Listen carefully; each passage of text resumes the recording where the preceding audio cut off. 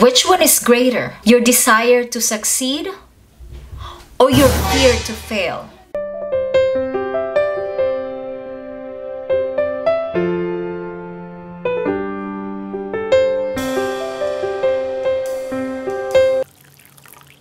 The requested topic by our friend Awal. And here it is. Coffee with C, can you talk about overcoming failure? What is failure anyway?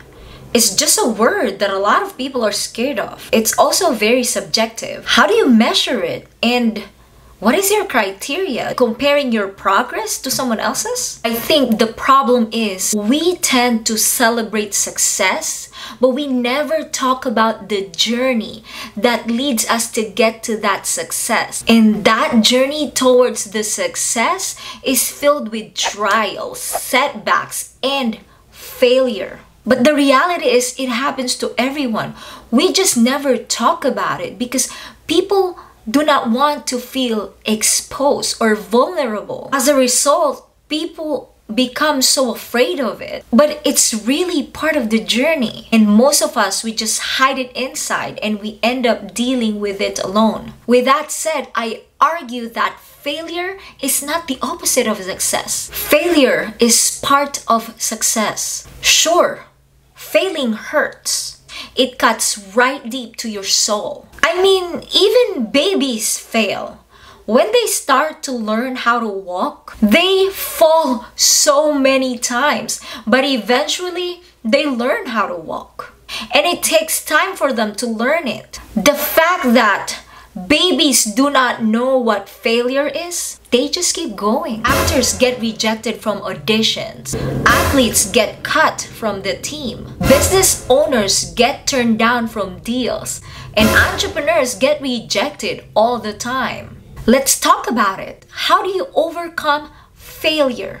Number one, recognize it. I want you to recognize that you fail in this certain situation. There's a huge difference between recognizing and accepting. I just want you to recognize it. I do not want you to accept it. I do not want you to accept that the failure is you. You need to separate it from yourself. By recognizing it, yes, this situation has failed. Number two, distance yourself from that failure. There is nothing you can do to change the situation. This is very important because you have to let your emotions subside before you get to the third and fourth steps. While you distance yourself from it, talk to a friend, vent your heart out, walk outside, exercise, binge watch your favorite movies, play video games. Forget about it. Do something that makes you happy. Once those emotions go away, that's when you can be at the right state of mind to be more logical and go to step 3. Figure out what causes the failure and learn from it. That's what engineers do. They just don't develop something and get it at first try.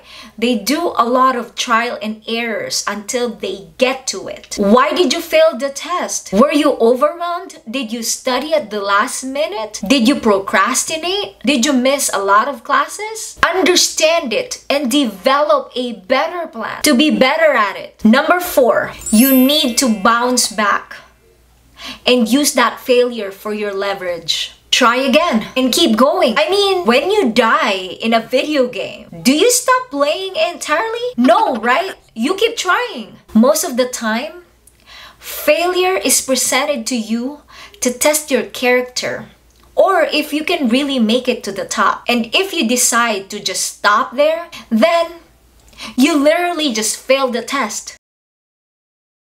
Do not let failure define your future. Failure is already part of the past and let it be there. To all of you who is facing failure right now, I want you guys to do these 4 steps. and you need to get back up and try again. You have nothing to lose. You only have experiences to gain. Let me give you an example. Have you heard about Thomas Edison? Before he was able to create that minimum viable product, the light bulb, he failed 9,000 times until he figured it out. Henry Ford, his first company, was bankrupt.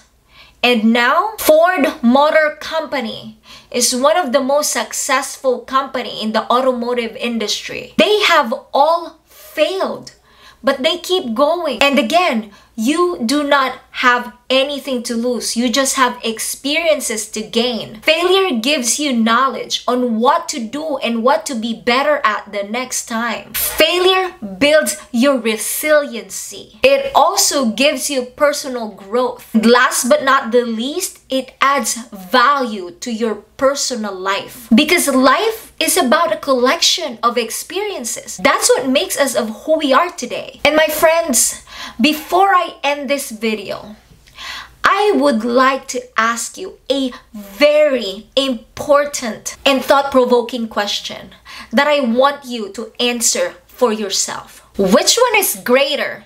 Your desire to succeed or your fear to fail?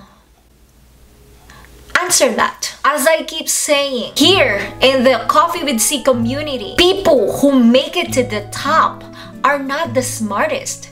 They are the ones who keep going. And to all the failures out there, let's share this video and help each other out. Thank you so much for your messages, your requests, your topics. Keep them coming. Comment down below because I create videos every week and your topic may be next. Until next time.